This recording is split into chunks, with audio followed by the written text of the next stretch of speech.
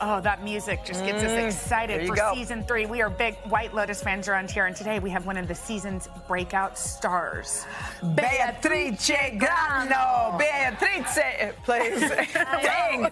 I love that so much. Okay, well, we've been practicing your name, Beatrice. Granno. This is your very... Granno. Wait. Yeah, Granno. Granno. Yes, that's very good. Granno. God. Gotta have some gestures. Okay, Beatrice plays Mia, a local aspiring singer who has a special relationship with the resort's manager. Let's take a look. Però a te piacciono le donne, giusto? Perché non hai mai...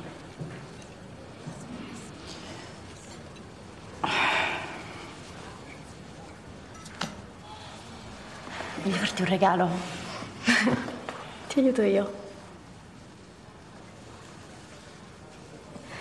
I got him on. Stay calm. Stay calm. Stay calm. Okay, first of all, we cannot believe that you just flew in from Italy to see us. We cannot believe this is your very first time in New York City. First time, yes. Tell us about, I know you haven't seen much, you landed last night, but what's it like being here? So I've always dreamed of coming here, and it's beautiful. I was just arriving last night, and I love all these lights, and New York is so magical. But I haven't seen anything yet, so... Well, you've been here. We're glad that the first stop... This is your first talk show. First American talk show. So Yes, first time testing my, English, You're communication, and all that. Well, as you know, we are huge fans of White Lotus. Actually, the entire country has fallen in love with what has happened. And this is your first, big role. What does it feel like to be in such a phenomenon? I was just... It was incredible, and I do think that over here in America, it's getting so much love, while in Italy, it's a bit less loved. And I'm getting stopped by the street by so many tourists. Here?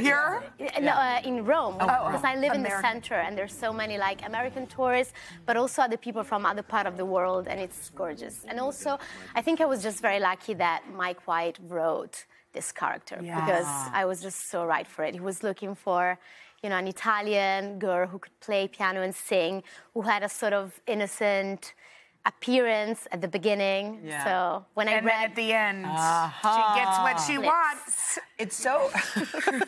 I mean, like Jenna was saying, this is your first real big acting gig. What were you doing before this? What other things had you done before this? Well, I've worked in Italy as an actress for many years. I've done loads of television and then cinema.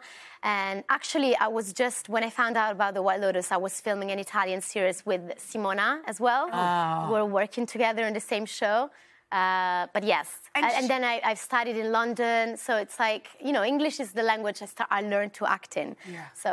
But it was the first time for me to be in such an amazing show. Wow. And you brought up Simona, who plays Lucia, and she's one of your best friends in real life, too. That's so crazy. So when you both got the role, how did you let each other know? Yeah. Oh my God, it was night, and I was at home, and my agent kind of told me already, because my agent, I was waiting for this response. So I messaged my agent and I said, do you have any news at all? And he called me and he said, okay, so they want you and Simona, but don't tell Simona yet, because I want to tell her. So I had to wait. Oh, jeez. And then Simona called me, she FaceTimed me, and then we had this great moment where we just said, we just got the part, and it was incredible. Well, you mentioned that you are a singer. That's your first love, I guess. What kind of music do you like to sing?